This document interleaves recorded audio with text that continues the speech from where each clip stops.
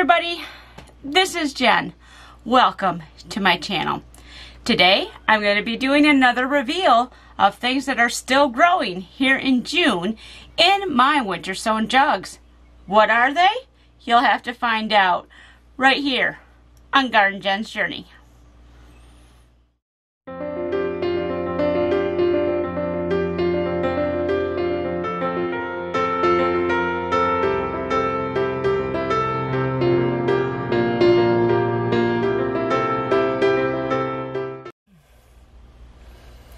So we have a lot of plants that are ready to be transplanted here the first day of June.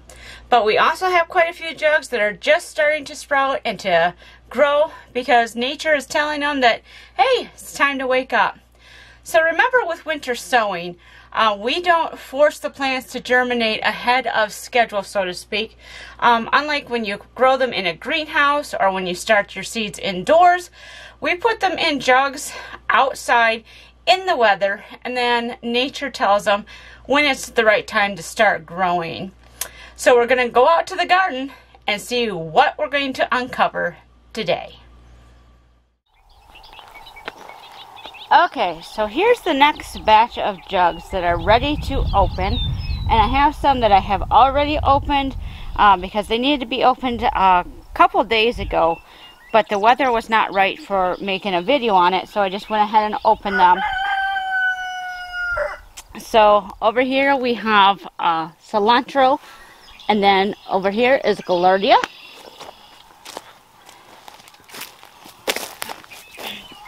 So again, this is cilantro, and this is gaillardia.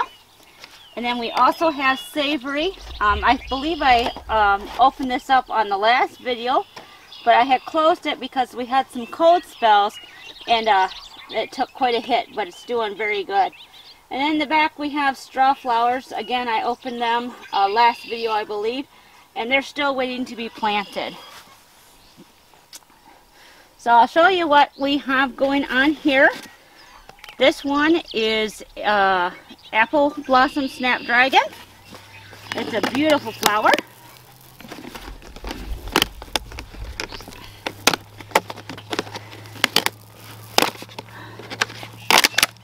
Alright, that jug's done for the season. That's alright. And we got a weed, of course. Alright. So there's the apple blossom snapdragon. Ah, I missed. This one's a white snapdragon. I have 4 different varieties of snapdragons I'm growing this year because they're all different colors. Different birds and pollinators like the different colors, as well as me. So this one's the white snowflake snapdragon. I'm going to turn this way.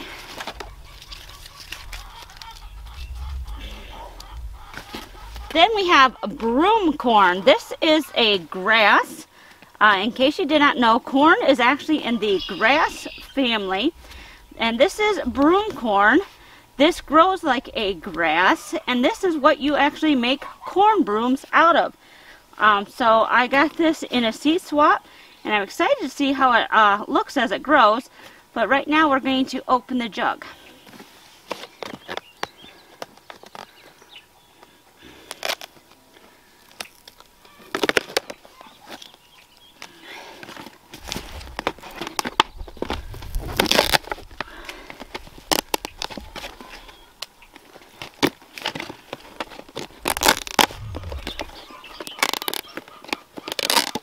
Alright, so that's what broom corn looks like right now. This is rainbow broom corn, so eventually the green will start turning into different colors, like red and a bluish purple, and some really neat colors as it grows.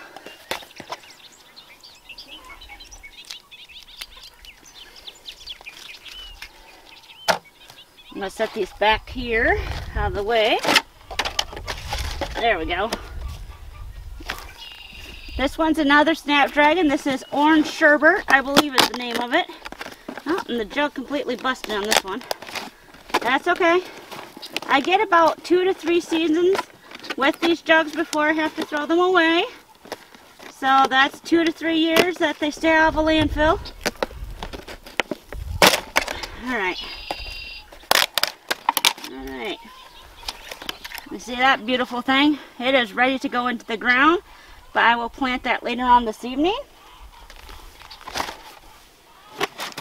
And then this is lamb's ear. Now lamb's ear, generally you could find it in the wild in most places.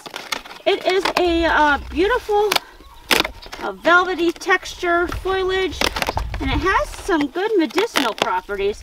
So I'm growing it in my garden. So there's the lamb's ear. You have to be careful with lamb's ear. It can get away from you if you don't tend to it, but you know, it's pretty easy to pull out of the ground. This is my first sunflower I'm going to open for you this season. This is the Hopi Blue. I got this from Baker Creek.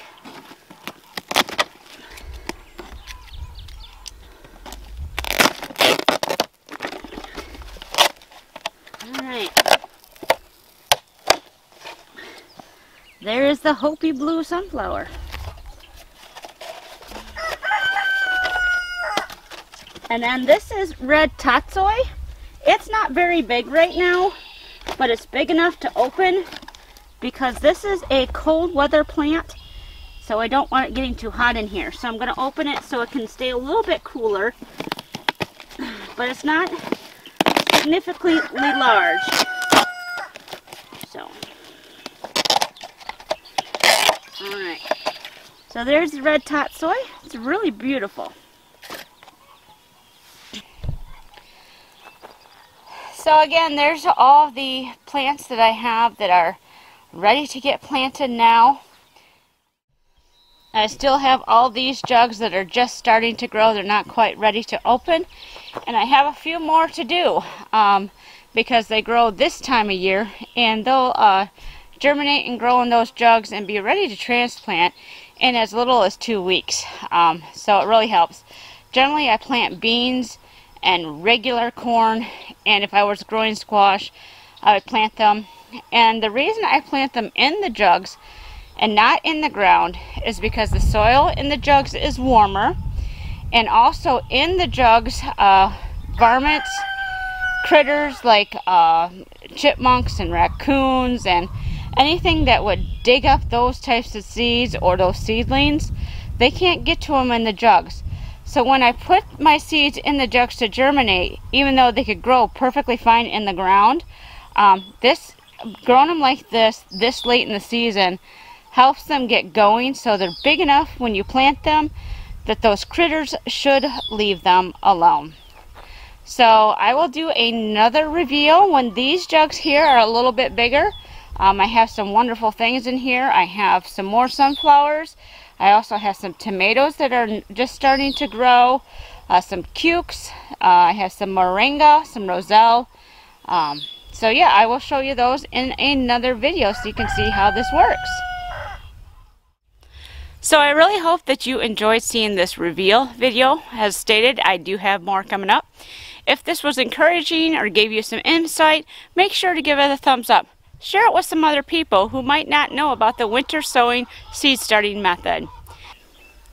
If you haven't already, I'd love to have you as a part of my journey. So click the subscribe button down below so you can stay updated on when I post new gardening videos, tutorials, health tips, and even chicken stuff. That's all right here on the journey. And I hope that wherever you are wonderfully blessed. So until next time, everybody, bye-bye.